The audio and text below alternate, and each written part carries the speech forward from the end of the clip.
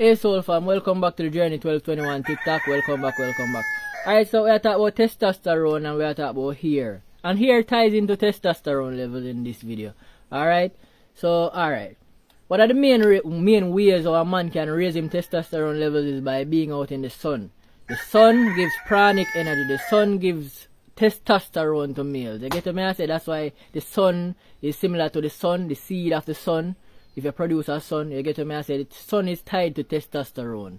You get what I say? And the moon is tied to estrogen. That's why the females have a lunar cycle, have a periodic cycle similar to the lunar cycle. Meaning that the females see them period once a month, same like how the full moon come once a month. You get what I say? And most females, once them in alignment with the circadian rhythm of the earth, they are going to see them period around the time of the full moon. You get what I say? And males that are connected to the circadian rhythm, you find your penis are going to rise in the morning with the rise of the sun.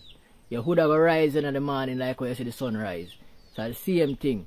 The same thing. That's why I said testosterone ties in with the sun. Alright? And testosterone ties in with the ear. Because your hair stores solar energy in the daytime and stores lunar energy at night. Now your beard and your mustache more stores lunar energy. You get what I say? The feminine energy. The hair upon your head stores mostly the male energy, which is the testosterone. The solar energy. Now, the more solar energy you have, the more testosterone you have as a male, is the more you're able to think for yourself and them type of thing there. Now, back in the days on the plantation, in order to get a human being more submissive, them cut your hair. That's the first sign of slavery. Your hair cut off your head. You get what I say? And the first sign of freedom is a man with dreadlocks back in the days. The moment you see a man with dreads, it means him free. You get what I say? No slave was able to wear long dreadlocks like this. No. Only free people can wear dreadlocks. You get what I say? The psychics and the shamans were free people.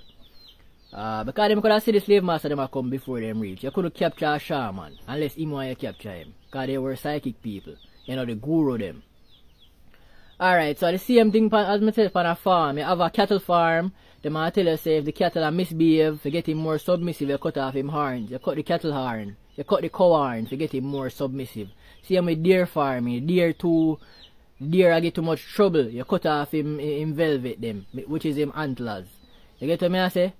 And him more submissive. So the same thing, human beings were studied like animals back in the plantation days, and him realize say the moment you cut a human being here, him way more submissive than if you leave him with him ear for grow. Because your ear is connected to your intuition. And your intuition is your inner thought. It means you can reason with yourself.